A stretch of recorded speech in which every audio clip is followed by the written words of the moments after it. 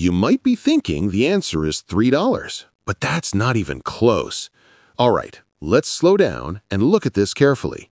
We've got 6 divided by 2/3 times 3. Most people glance at that and think, oh, easy, the 3's cancel, and 6 divided by 2 equals 3.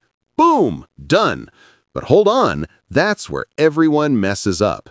That little fraction, 2/3, changes everything.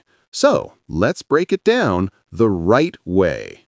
Now, according to PEMDAS, that's parentheses, exponents, multiplication, division, addition, and subtraction, we handle parentheses first.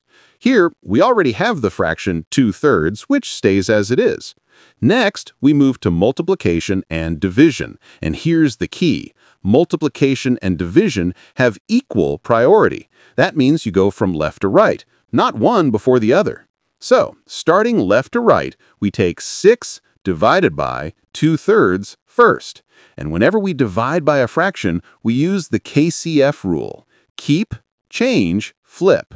Keep the first number, 6, change the division to multiplication, and flip 2/3 to 3/2. So now it becomes 6 times 3/2.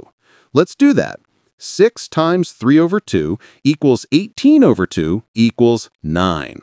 So far, we've got 9 times 3 still left. Multiply that, and we get 27. So the correct answer is $27, not $3. Pretty wild, right? That tiny fraction flipped the whole thing upside down. It's not about canceling numbers, it's about following the order of operations correctly.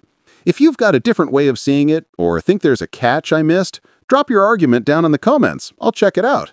Thanks for watching, and hey, if you actually got $27 before I explained it, you're in that rare 10% who truly understand how fractions and division play together.